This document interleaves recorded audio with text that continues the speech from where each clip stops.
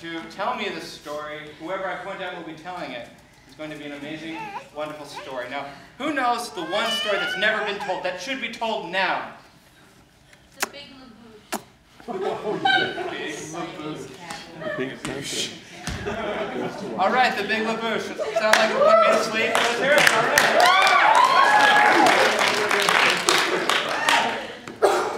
There you go. Oh, and when they say something wrong, we all yell, die, die, die, and we'll kill them. Yeah, give it back. Okay, that'll be good. Let's try it. Hey, John.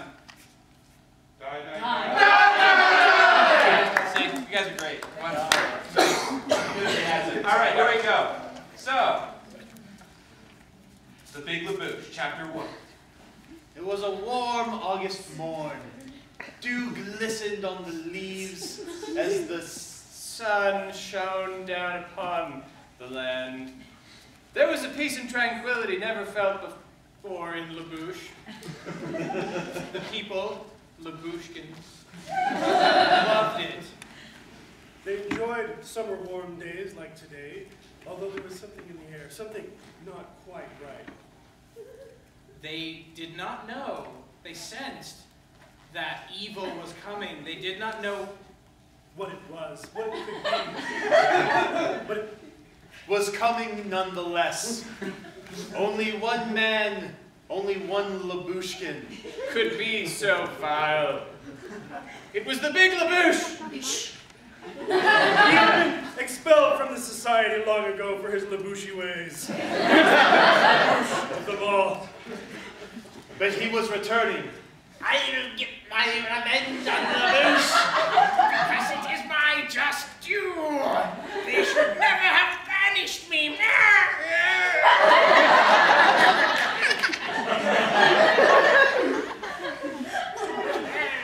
think I told something.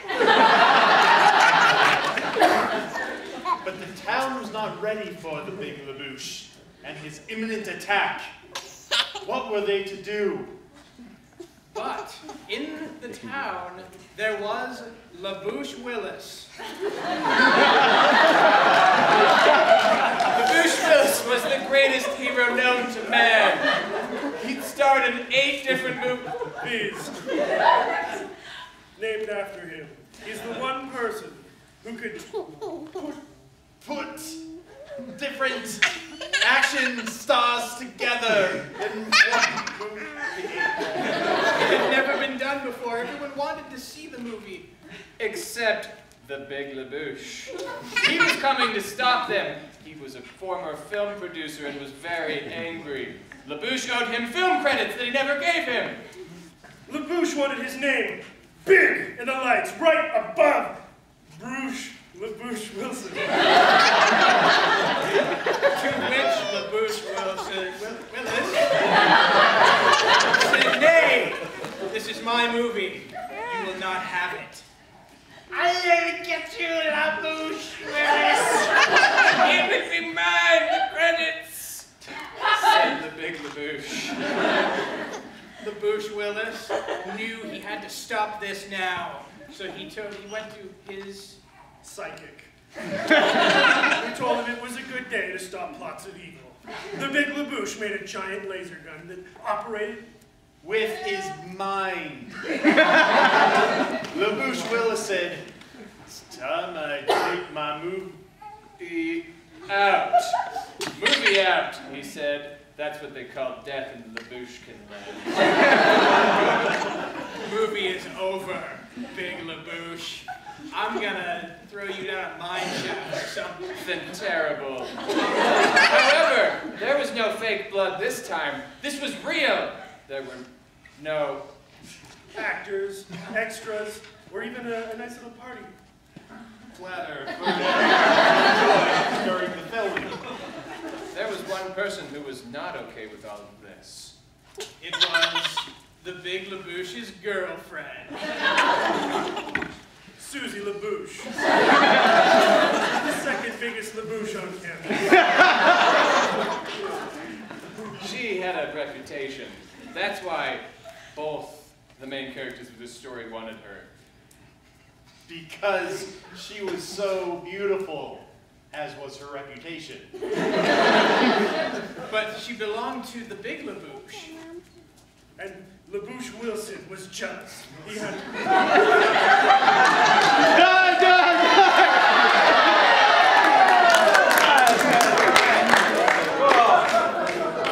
Well, this is going somewhere. Great. So, chapter 2. What's the name of chapter 2? LaBouche bag. All right. Chapter 2, LaBouche bag. LaBouche Willis broke into the big LaBouche's home and stole his Sacred bag of Bouche. He knew that the big LaBouche could not operate under these conditions. The big LaBouche was like, he took my bag. It really tied the room together. Everything was hinging on that bag. He realized that his laser, being powered by his mind, was distracted. He needed to know where the bag was. He couldn't operate the laser, and that was the hint. It's in talent he had. He looked far and wide for LaBouche Willis, but couldn't find him. You see, the big LaBouche had crazy amounts of OCD. His room was out of order, and he was going nuts. He couldn't leave. LaBouche Willis knew this. This bought him time to plan. He was building a death machine in his garage. It was called LaBouche X. LaBouche X was the most dangerous weapon of all.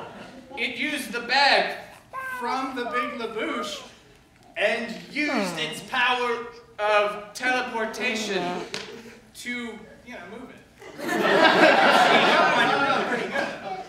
Like he could use it and then just teleport right to where the big... Die. I'm hungry.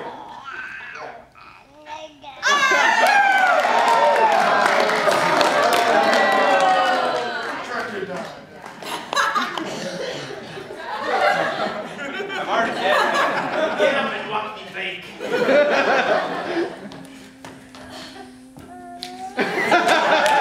Right. The last final chapter of The Big LaBouche. How does this epic ending? Sakaku. We don't know. Okay. The great unknown. And it was the wedding day. The big LaBouche had his woman is going to marry her. LaBouche had nothing to do with the marriage. He wasn't even there. It was a hoax. He was trying to lure in LaBouche Die Hard. He knew would come to stop it. And when he did, it was epic. Stopping a wedding isn't like stopping anything else. It requires finesse, it requires leggings, and it requires a lot of talent. The big LaBouche had all of these. LaBouche Willis, on the other hand, ignored these rules and just showed up with LaBouche X. They teleported right onto the cake. He knew that would distract the wedding more than anything she could possibly do.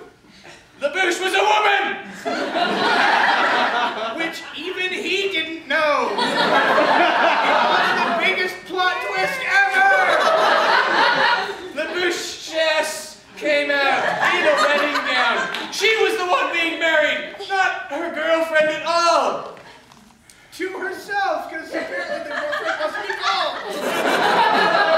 She had chosen the cake specifically because it contained parts of poison, as well as frosting, which she loved. She knew which parts were poison and frosting. She would kind of sort them out, piece cake by piece cake.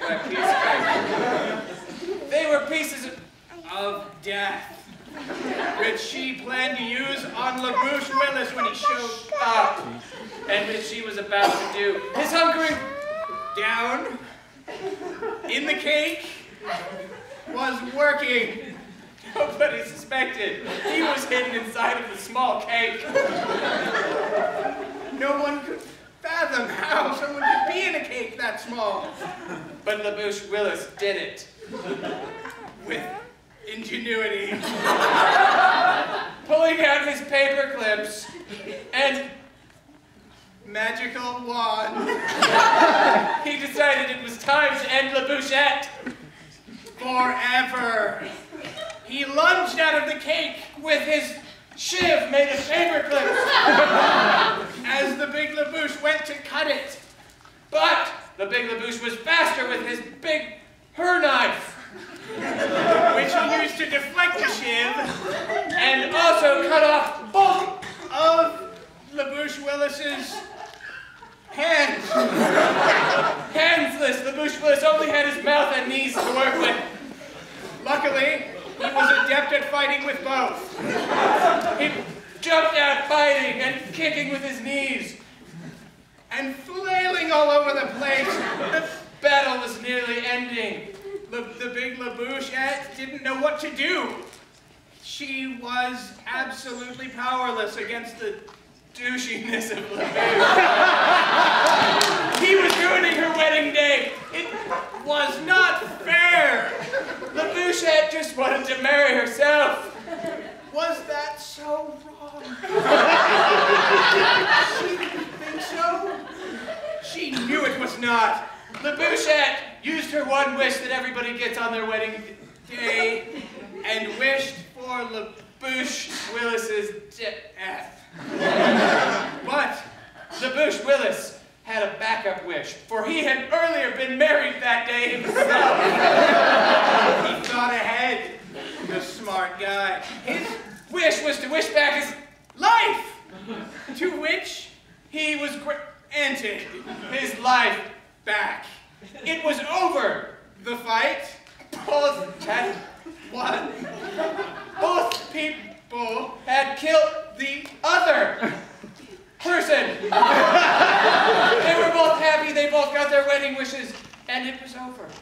The cake was now being served. La Bouche Willis took the wrong piece of cake. It was not marked happy. It was marked death. Which he thought was odd, but went for it anyway. Taking a large bite, La Bouchette said, Ha! It is time for your death forever.